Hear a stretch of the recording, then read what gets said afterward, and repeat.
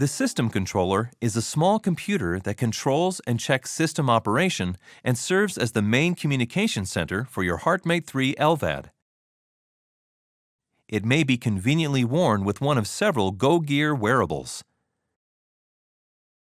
Please note that the system controller should not be placed on bare skin for an extended amount of time, as its surface temperature can become uncomfortably warm, especially when the room temperature is above 104 degrees Fahrenheit or 40 degrees centigrade.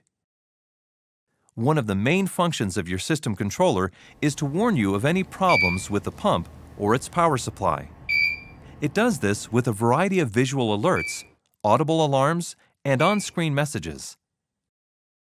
Less serious conditions are indicated by one of several yellow lights, such as the yellow wrench, yellow bar, or the yellow diamond, accompanied by an intermittent audio tone. Serious conditions requiring immediate attention are indicated by the red heart, red battery, and/or red bar alarm, all with a continuous audio tone. The pump running symbol illuminates green to let you know that your HeartMate 3 pump is running. There are 3 buttons on your system controller. The battery button for viewing the battery power gauge or performing a controller self-test, the silence alarm button for silencing active alarms, and the display button for viewing pump and alarm information on the display screen.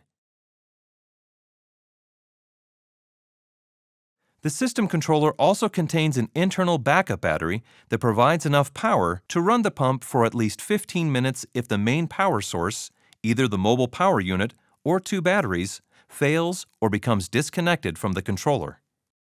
When this happens, the no external power alarm occurs, indicated by a flashing red battery and yellow bars by both power leads, accompanied by a continuous audio tone and alternating messages, backup battery, and connect power immediately. Warning: the backup battery should be used only for temporary support during a power loss emergency. Inappropriate use of this battery may result in diminished runtime. Warning: malfunction of the internal backup battery may cause the controller to become excessively hot. If this occurs, call your hospital contact person immediately.